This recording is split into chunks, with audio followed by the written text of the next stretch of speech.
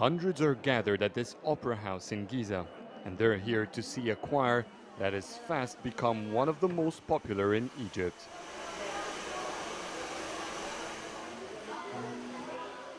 Backstage is probably a little more noisy than usual, but once the kids get on stage, it's a different matter entirely.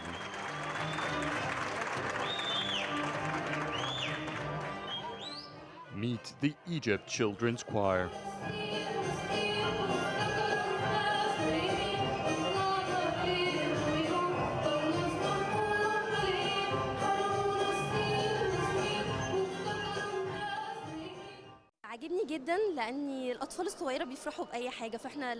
I loved the show. These children can easily be happy. I felt that only by wearing the same costumes and getting on stage made them thrilled. They made me feel our support to them is precious, that they are not just any kids in an orphanage. They looked very professional. Yes, you heard right. These children are all orphaned. The choir is an initiative by Maestro Salim Sahab. He's known for giving opportunities for talented, underprivileged children. Top performers get to study at the prestigious Arab Music Institute here in Cairo.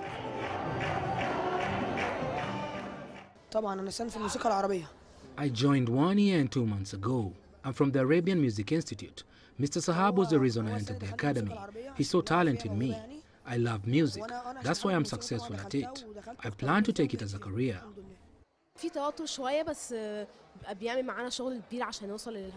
When we are tensed before the show, we remember the great effort the maestro exerted with us to reach our targets. It is truly an honor that Salim Sahab trains us. That's a great initiative. I love singing.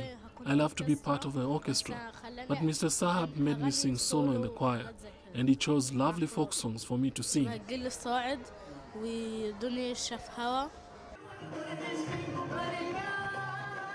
And the choir becomes so popular, some of the region's top artists want to work with them.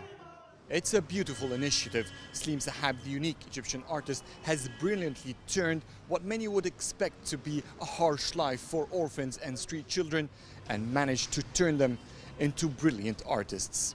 Adel Mahroui, CCTV, Cairo.